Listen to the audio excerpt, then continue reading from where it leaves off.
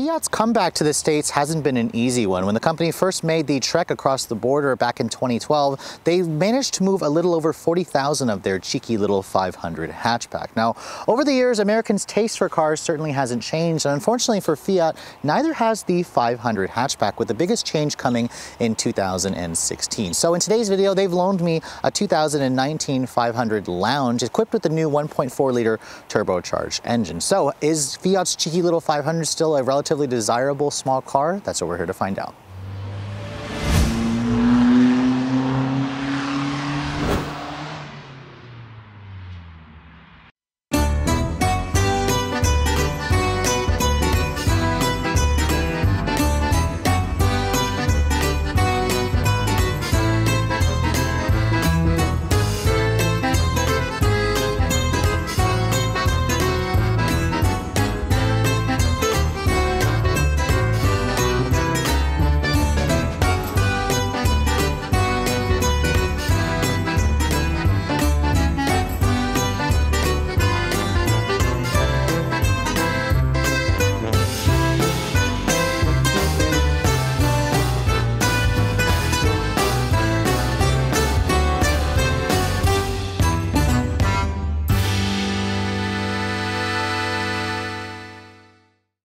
So as you can see, the design of the 500 really hasn't changed. Fiat gave it a slight refreshing for 2016, but in 2018, basically all the 500s got a refreshed front end because Fiat got rid of the old 1.4-liter naturally aspirated engine. This is essentially the fascia we've seen on the Abarth and the turbo models, which was discontinued back in 2016. You can see the cute little bug-eye headlights are basically standard here. You have a halogen projector headlight, the incandescent turn signal, and then halogen fog lights at the lower end. Unfortunately, if you guys are looking for LED headlights, they're just not available on a 500 at any price. Now, I do particularly like the new front fascia because it's got bigger cooling for the turbocharged engine. It definitely has still a very cutesy, unique look to it, but I'm really interested to see what Fiat decides to do with this thing for the next generation. Now, another change they did in 2018 are these new wheels. These are 16-inch wheels, which are standard across the board. Fiat had to fit every 500 with 16-inch wheels, getting rid of the 15-inch wheels because the turbo engine necessitated larger brakes, so the wheels helped to clear it. Now, this is seriously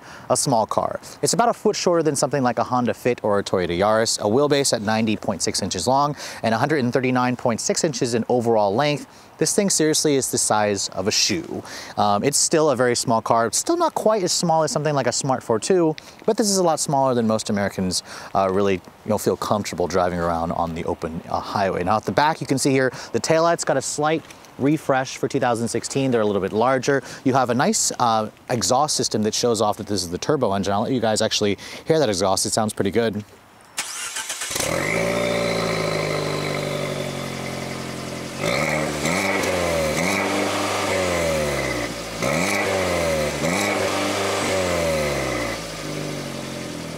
And as you guys heard, it's almost like a little mini Abarth sound. It definitely has a nice mean tone, much better than the base engine that I drove previously. Now, the one thing I don't like is this very large turbo badge that literally looks like it can be picked up at your local Walmart. It just literally needs to be removed. I just don't like this badge. It looks like an afterthought. Now, opening up the rear cargo area, this one is the hatchback. Fiat also offers a C version that has a convertible top. What you're looking at is a relatively decent amount of space for something this small, around 9 cubic feet of cargo area. The convertible gets that cut in half. These seats also do fold down 60/40, so you do help to expand your cargo capacity if you guys need to actually carry some stuff. Underneath this floor, there is no spare tire or anything like that. There's not even really any storage, so just keep that in mind if you guys are looking for like a spare tire in this car. So the Fiat 500 may be a tiny car on the outside, but surprisingly the interior has fairly decent amount of room for a car that's the size of a shoe. Now you heard that door. It's a heavy door because it's so large. And it definitely doesn't sound all that great. The whole body actually quivers whenever you shut the door. Now here's the key fob for the vehicle. No intelligent access push button start. So you have a traditional switchblade key here that pops out. The key itself feels a little bit on the cheap side, but hey, whatever, it's an inexpensive car. Now to start the vehicle up, turn the key like a car from, a long time ago. And then the engine starts right up and you can hear That turbo actually sounds good. You can literally hear the exhaust or the whistle from the turbo. I'd love to drive the Abarth version of this car. I actually haven't. Now, looking at the rest of this cabin, Fiat really hasn't made any changes. The ivory colored seats that you're looking at in my tester are manually adjustable, and they're like a $250 option. I actually like the red stitching or the red embroidered logo here for the 500. It's got really comfortable seats actually. They do hold you relatively well. These are kind of like an Abarth Lite for the seats. The dash in here, unfortunately, is all very cheap. Hard touch plastic everywhere. It's got these inconsistent gaps between the panels. The door panels here are also hard touch plastic. They just feel really cheap. Same with the door handles, which are these chrome plated door handles. The window controls are over here. It's automatic down, but not automatic up. And you can see here, it actually moves. That little trim piece around the window control wiggles as I just touch it normally. Now, the infotainment system also is a big disappointment. This is an older Uconnect system. It's only a 5-inch display. As you can see here, very basic in terms of the controls. There's your traditional buttons over here, hard buttons. It's got a TomTom navigation system, which is just really a huge joke. You are likely to find a better system in the aftermarket. And you can see it's also very slow. The radio, I'm surprised that my tester has satellite radio, which is nice. You get that as part of the lounge model. There's also Bluetooth audio, Bluetooth streaming audio and whatnot. But again, this screen, they should have just put an 8.4-inch screen here. They could have really taken this up and just gotten rid of the hard buttons here or relocated it somewhere. There's a dedicated sport button here that also changes the way the gauges look, which gives you an interesting view. It gets rid of the MPG and gives you a turbo gauge instead. You have a single zone automatic climate control over here with basically single level heated seats. You have the controller for the 6-speed automatic here, which gives you a manual mode, no panels on the wheel. If you put the vehicle into reverse, you have a backup camera, which was made standard for 2018, which again, it's very small. It has rear parking sensors and trajectory. That's really the only driver assistance tech that Fiat offers in this car. They simply just don't offer that feature, any like automatic braking, anything like that. It's just not available on a car this small. Going into the glove compartment, you can see it's actually a fairly large size. It is not lined with felt, but it is damped. Surprisingly, I'm liking how large the glove compartment is. Down here you can see there are 2 cup holders for the front, 2 in the rear. It's got a traditional pull style handbrake. It's got your aux port and your USB down over there. Don't expect to find Apple CarPlay or Android Auto. It's just not available. There are 2 little armrests here that fold down for each the driver and the front passenger seat. And then above me, this glass roof comes standard on the lounge. And then my tester has an option to make it a sunroof for $750. Now, as you can see, there is a back seat. So let me hop back there and show you guys how miserable it is. So surprisingly, this thing actually has a back seat. So for entertainment purposes, I'm going to get back there and show you how, if it actually is usable. Now, there you saw there's a good lever here that slides the seat forward, and it actually reveals a pretty good amount of space to get back here. So let me get back here, and I'll move over to the driver's side here because this is where I have the seat to drive. Surprisingly, it's cramped. I mean, I'd have the driver kind of recline the seat forward a little bit, but my 5'7" frame actually fits relatively nicely in here. My head is touching the roof line a little bit, which is annoying considering there's a bump out here. It's supposed to give you more headroom. But overall, I guess if you are shorter than me or around my height, this is actually tolerable on short trips, which gives the 500 an advantage over something like a Smart ForTwo. The materials are all hard touch plastic. There are 2 mat pockets in the seat back, which are nice. But other than that, it's a back seat that you're only really going to use to put people back here that you don't like. So underneath the hood of the latest 500, this is where Fiat has made the biggest change back in 2018. Now, basically that old 1.4-liter naturally aspirated engine, it's gone. In its place is essentially a detuned version of the Abarth's 1.4-liter multi-air turbocharged engine. Now, Fiat actually offered this engine in a non-Abarth trim from 2013 to 2016. It makes 135 horsepower here and 150 foot-pounds of torque. That's an increase of 34 horsepower over the base model that I last drove for the 2017 model year. Now, this is a very small car, and it only weighs around 2,400 pounds. Compared to the Abarth, this makes 135 horsepower. The Abarth makes 160, so it's down a little bit of power. Now, in terms of the transmission, Fiat offers a 5-speed manual transmission, or my tester has an optional 6-speed automatic for like $1,000. Fuel economy is unfortunately pretty disappointing for a car this small. It's only rated at 24 in the city, 32 on the highway, and then to add even more insult, it actually recommends that you use premium gas. Now, this thing does have a relatively small, like 10-gallon gas tank. It's front-wheel drive, so I've actually never driven the Turbo 500. Let's get out on the road and see how it performs. So the last Fiat 500 I drove had that base 1.4 liter naturally aspirated engine. It had a 5-speed manual, but unfortunately it was still slow. 0 to 60 times took like 10 seconds. And believe it or not, this turbo version has eluded me ever since it came out from 2013 to 2016. Still haven't driven an Abarth yet. So first getting into this turbo model, I'm definitely noticing just how much louder the engine and the exhaust is in this vehicle. It's still a really unrefined engine. It just produces some vibration through the steering wheel, through the pedals, and then when you put your foot down, it sounds pretty decent, honestly. Jesus, this thing, it gets really buzzy above 4,000, 5,000 RPM. But I have to tell you, this new turbo engine, or this turbo engine, really moves. It hustles along the 500 pretty damn well. The ride is still bouncy and jiggly because it's a very small car with, you know, a 90.6-inch wheelbase. This is pretty tiny. Thankfully, mine has the 16-inch wheels. I can't imagine how rough riding the Abarth model is with the 17-inch wheels.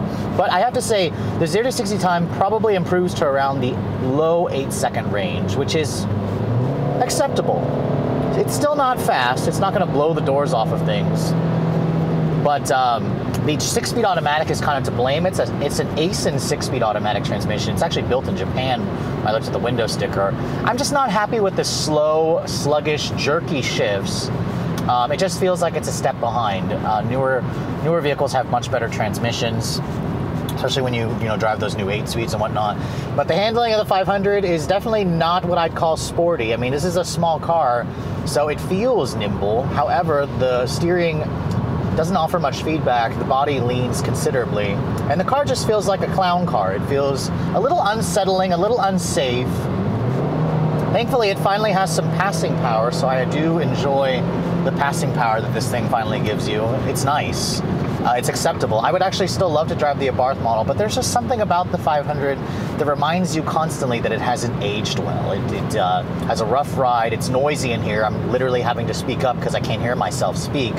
The visibility is good in here, I will say that. You have these nice side mirrors, good view out of the front. It's a tiny car, so look behind you and there's practically the ass of this car.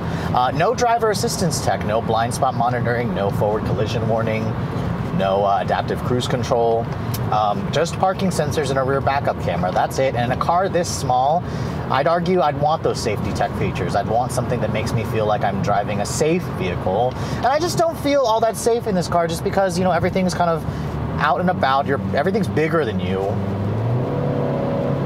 And then when people cut you off, you're kind of just like, oh, they're bullying me because I'm in this teeny tiny car that's the size of a shoebox. But the one thing that's also really terribly flawed with this car is the driving position. The steering wheel doesn't telescope, so I can't get it to extend far enough. I've got to push the seat back because my legs are too close, and then I've got to extend my arms out and drive like this because the car is just not tailored for Americans' physiques. And honestly, I'm 5'7", like 170 pounds, so it's interesting how this car just doesn't really fit me either. But I mean, most of these tiny microcars don't really excel on the highway. The 500 isn't really happy here, but you know, it's tolerable just because it has decent power. You can take it out on the highway, and it's not bad because it has decent passing power. But let's take this off-ramp here. I'm gonna slow down a little bit more because the car feels a little tippy and I don't really trust it. Woo-hoo-hoo. It just feels so tall, like I'm gonna roll the damn thing over if I go any faster. So I can take this turn much faster in some other cars. It's just not really confidence inspiring, to say the least. Now I'm going to put it into its sport mode over here. That basically turns the fuel economy gauge into a boost gauge, which doesn't really show you any useful information, but let's try to floor it here from a stop. That's floored, a little bit of wheel spin. The transmission's lagging. You can hear a little bit of turbo whistle from the turbo. But I have to say, it gets up to speed nicely. You just don't really want to rev it out to 60 or 6,000 RPM. It doesn't like being at that range. So it's not a rev-happy engine. It's a buzzy, unrefined engine that has, you know, good power. I have to admit, this is the engine that the 500 should have launched with.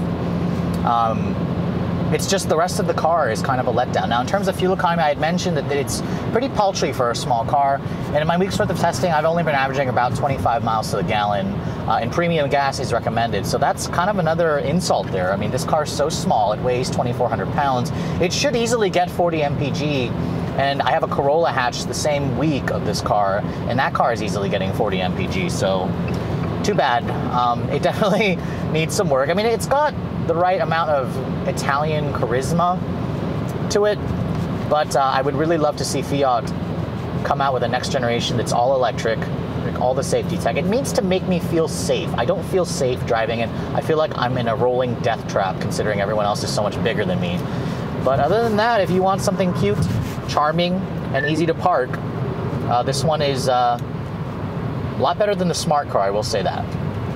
So at the beginning of this video, I had mentioned that Fiat sold a little over 40,000 units when the 500 first came back to America in 2012. Unfortunately for them, they also only managed to sell about 5,000 units in all of 2018, and that represents a huge decrease. The sales have been dropping by like 50% almost every year. So Fiat honestly needs to do something with the 500 drastic, a full redesign, something to make people want to buy this car again, because surprisingly, it's a relatively fun car to drive. That turbo engine is a huge upgrade, and it's honestly something that Fiat should have done a long time ago. It really improves the acceleration. It sounds good. This thing is still really fun to drive. It just needs a lot of work in terms of the technology, in terms of the safety. For a small car, I kind of just feel a little unsettled driving it, especially with everyone else being so large around me. It needs all that driver assistance tech. It needs an upgraded infotainment system. It needs a better ride quality because this car is small. I can't imagine what it's like to drive this thing with the Abarth, in the Abarth trim with the 17-inch wheels. But overall, Fiat has a small car, a micro car basically, that is superior to me versus the Smart ForTwo. It's just a matter of fact of them innovating this car, making it a much more interesting vehicle. I think honestly Fiat needs to just go the electrification route. If they could really come back with a 500e that has the range of a Tesla with the acceleration and the diminutive size, it's something that I think a lot of Americans may find to be super appealing. Now if you guys are looking to purchase one of these 500s, how much does it cost? Well, when Fiat added the turbo engine as standard, they actually increased the price. It starts at $16,300, which is a $400 increase over the previous model. My tester being the Lounge starts at around $19,500, but it's got a pretty good amount of options from the automatic to the sunroof to the Beats audio system to the navigation. This one all in stickers for $24,500, which is a pretty expensive amount of money for a car the size of a shoe. But keep that in mind, if you guys wanted the Cabrio version, that's like another $1,500. The most expensive I've seen these can actually touch $30,000, which is just a ludicrous amount of money. But keep in mind, I have seen a lot of Fiat dealers seriously discount the crap out of this thing if you guys are actually looking to purchase one. But I hope you guys have enjoyed my full overview on this 2019 Fiat 500 Turbo Lounge. If you're also looking to see the latest cars I'm testing, make sure you follow me on Instagram at Redline_reviews, like us on Facebook, and as always guys, please keep subscribing to the Redline Reviews YouTube channel for all the latest reviews. Thank you so much for watching. I'll catch you all in the next video.